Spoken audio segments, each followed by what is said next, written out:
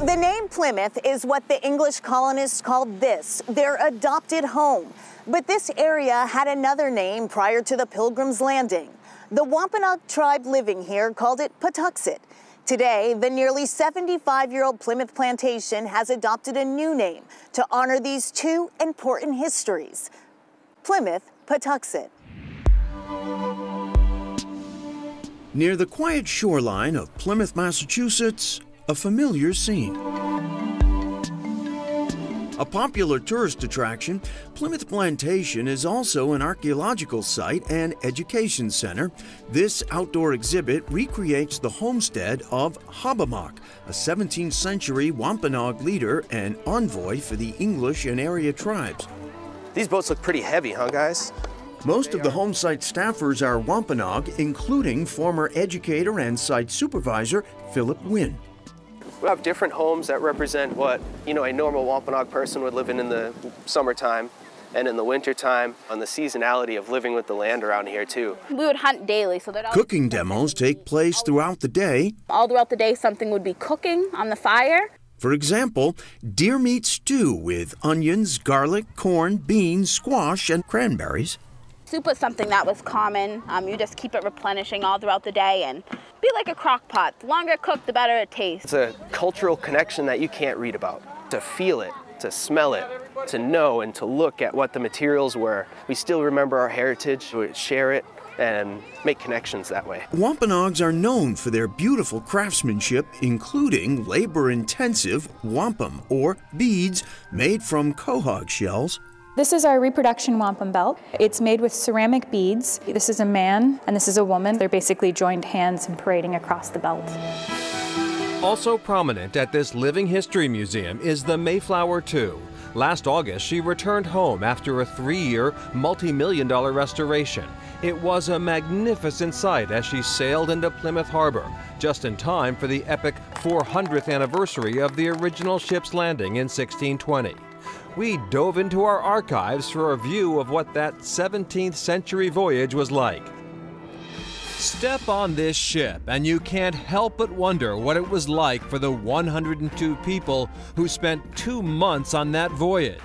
Our guide, former Captain Peter Arenstam. So welcome aboard Mayflower II. Thank you.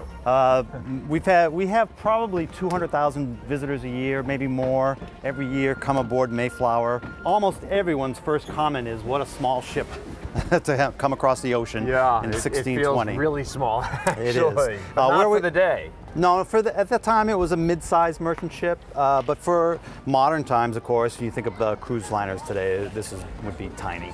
First thing I noticed, there's no helm on the half deck. That's because all the steering is down below. They call this the whipstaff, and this was the system for steering in the early 17th century. It's essentially a lever that runs through the deck to the tiller down below. So the helmsman would stand here, and an officer of the watch or the master would give a command to the helmsman, so the ship would move based on which way this whipstaff is being manipulated. Just like Plymouth Plantation, Mayflower II is a living history museum with people playing characters from 1620, like Dorothy, the servant of Governor John Carver. It's been very difficult, sir. I will not tell you no different. Very difficult. And how was the passage across? It was terrible. For anybody what was kept below decks, which was generally all of us, we were transported very much as goods or chattel, for there ain't really ships that are meant to carry people comfortably. It was dark and it was wet and seasickness pretty rampant amongst everyone. The great cabin, the captain's quarters, is quite spacious in comparison, although the bunks appear deceptively small. Those are actually over 6 feet long bunks, and they're very narrow because at sea you don't want a big wide bed that you'd roll around in and fall out of. So it looks small, but it's really not so small.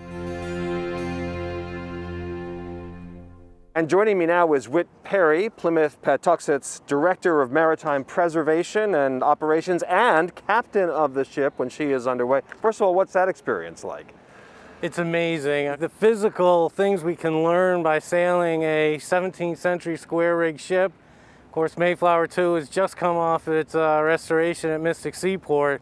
So we had a incredibly good sail from Mystic Seaport back here to Plymouth back in August, and doing the sea trials and really putting her through her paces and sailing in all types of weather, including a tropical storm we had to outrun to go to New Bedford. And the ship just sails incredibly well, and it's an honor for me to be able to do that with 26 other people in my crew. Tell me a little bit about that restoration project, how extensive that was, and what were the big things that got done to the ship? Well, the ship's 64 years old now, having been built in 1957 in England and given to America as a gift of appreciation for our help and cooperation during World War II. A 64-year-old wooden ship, no matter how we do our regular and routine maintenance, it was just time for a major refit. So we started right with the frames, the planking, all the rigging, new sails. Just within the last couple of weeks, Mayflower has now been deemed a National Historic Place. Are you happy with how it came out, and is it open now for visitors? I couldn't be more pleased with the results. The collaboration with Mystic Seaport Museum was fantastic. My crew got to work right alongside the shipwrights and riggers down at Mystic Seaport for 3 years.